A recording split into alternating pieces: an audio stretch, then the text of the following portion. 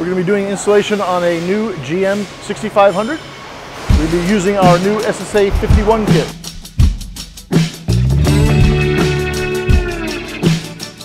Next thing we're going to do is we're going to elevate the vehicle from the rear so we can install the spring.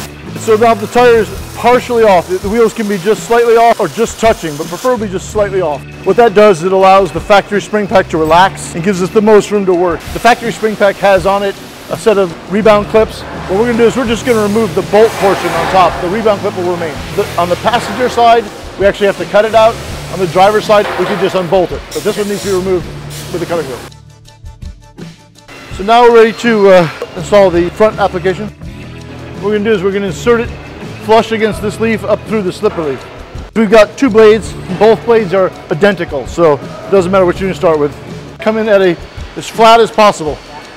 The application comes with two U-bolts. The longer application U-bolt is designed for the front of the application because of the factory locating leaf, so you've got a larger spring pack to capture than the back. We're going to use one of the two supplied spacers, and it's going to be inserted in perpendicular alignment with our U-bolt slots here. So what we're going to do now is, with all the leaves in position, we're just going to slip the longer U-bolt over.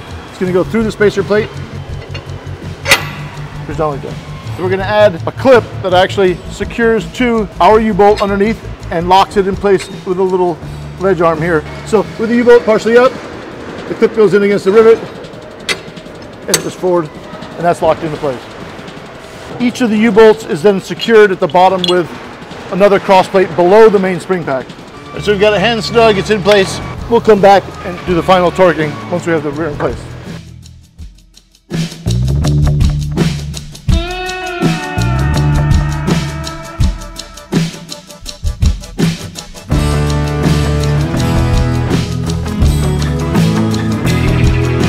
All right, so I'm just going to do the final stage, which is a torque spec on the U-bolts. So I'm just going to initially just snug them up. Spec is 380 in 3 stages. Do a little drive step next.